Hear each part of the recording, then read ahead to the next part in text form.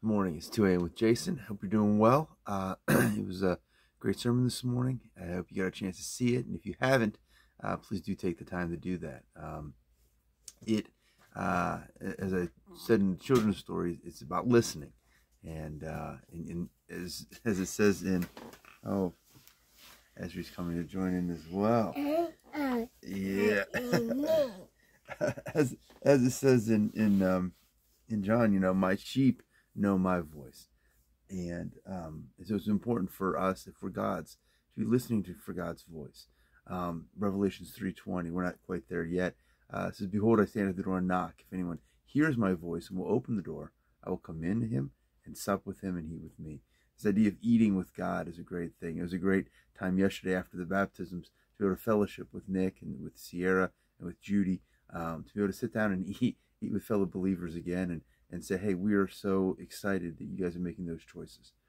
It reminded me of the story of the guy, and you've heard it before, where he had fallen over a cliff and he was just holding on and he couldn't really see, and there was it was foggy too, and he's like, if there's anyone up there, God, if you're up there, please just listen. And God said, it's me. I'm listening. And he goes, oh, good God, help me. And God said, great, you just gotta just let go of the branch and I got you. And he's like, is there anyone else up there? Because sometimes that's what we do. If we don't like that advice that God seems to be giving us, we say, man, what is my second opinion on this? It's like when it comes to matters of God, or what he wants us to do, we shouldn't be looking for second opinions. Too often our children do this, right? Parks will come to me, and if I do not give him the answer he's looking for, he goes and tries to find mommy. And if that doesn't work, yesterday he says, where's Grammy at? Where can I get the answer I'm looking for? Because I don't like what is being said to me. Unfortunately for Christians, we need to make sure that what we're doing is looking at the Word of God. It's okay, buddy. Looking at the Word of God and looking at what he is trying to say to us, spending the time with him.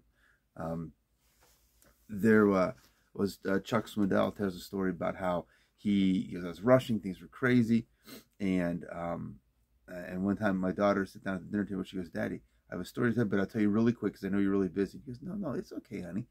You can tell me slowly. She goes, well, then you have to listen slowly.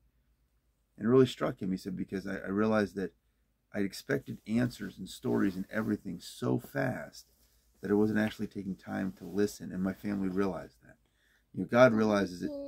God realizes it too whenever we are fast and we are not listening to what needs to happen. This guy is a good example of that. If I'm not paying attention to what's going on, he lets me know. Yes, and I love you too. Let's pray.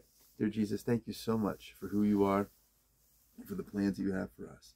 Help us, dear Lord, to listen and listen closely and listen slowly to what you have for us. I thank you that you desire for us to know. You desire for us to have the knowledge of what to do next and what the next best thing is. I ask, God, you would help us to hear that clearly from you as we spend time in your word and spend time praying with you. Thank you, God, for your faithfulness and for the plans you have for us today. And be with Uncle Nathan, too. And Daddy. And Mommy. And be with Grammy and Pappy, too. In Jesus' name we pray. Amen. Until next time, folks. Say bye-bye. Say bye-bye. Yeah. It's too early for